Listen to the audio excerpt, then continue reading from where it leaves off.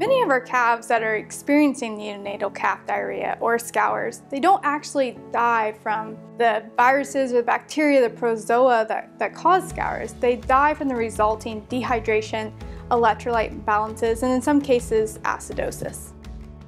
That calf will appear clinically normal until they're about 6% dehydrated. Once that calf becomes dehydrated, the eyeball might start to recess back into the head. Another clinical test that we use frequently is a skin tint test. So you can pinch the skin right over the neck area, make a tint, and then measure the amount of seconds it takes for that skin to return to normal. So based on these two parameters, you can estimate the percent dehydration. In that 6 to 8% range, this is what we would consider mildly dehydrated.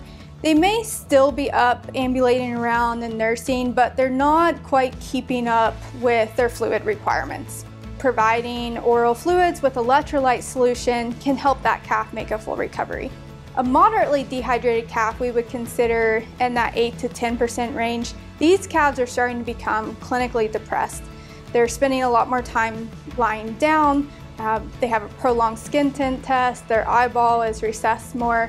And so we really need to maintain oral fluids quite frequently throughout the day in order to keep them hydrated. After those calves become about 10% dehydrated, these are calves that we consider severely dehydrated. At that point, it's important to involve your veterinarian.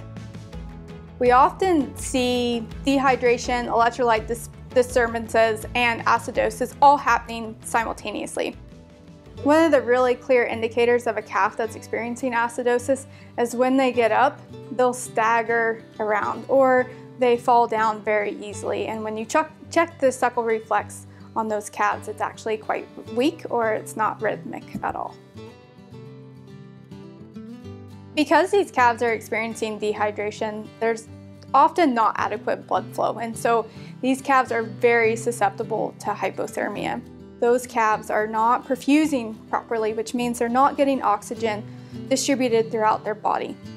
Frequently check rectal temperature and make sure that you're providing warmth in some other way if they're not able to maintain an adequate body temperature.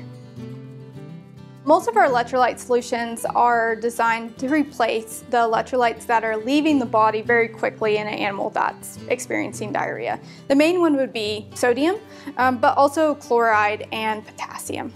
There's a few other ingredients that you may see on your electrolyte powders as well. One we commonly look for is acetate or propionate. These are ingredients that will help that calf retain sodium and water and correct those electrolyte imbalances and potentially the acidosis as well. All electrolyte powders have very low energy compared to milk. So throughout the day, it's important to alternate milk and electrolyte feedings, and that can either be from the dam herself or from a milk replacer product.